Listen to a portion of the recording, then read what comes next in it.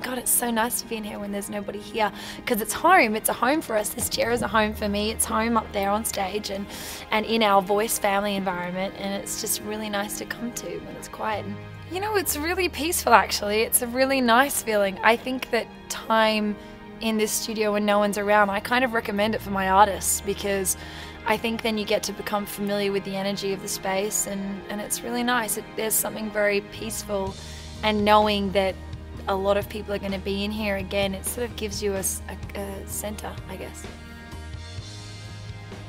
I mean, when we start straight at the blind auditions, discovering all the artists and that anticipation of who is behind us. So I think the real premises of that it bonds the four of us sitting here, because we're kind of in it together. We're going, everybody else knows what's behind us and we don't, and it's kind of this invisible bond that makes us have so much fun and brings us to a place where that excitement and that adrenaline of hitting our buzzer for somebody behind us, where then we discover this artist and all the moments then seeing who we're going to be spending quite a few months with, and who will end up being a part of our life. And in those moments, you never know who's going to make an impact on your life, or who's going to become now a musical friend along the way, and it's really nice.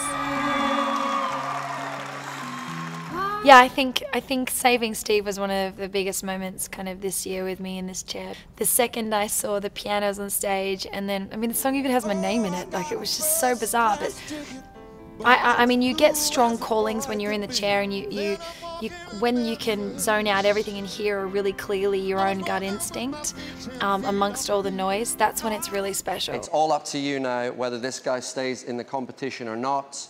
You have 5 seconds when your buzzer starts flashing to save Steve.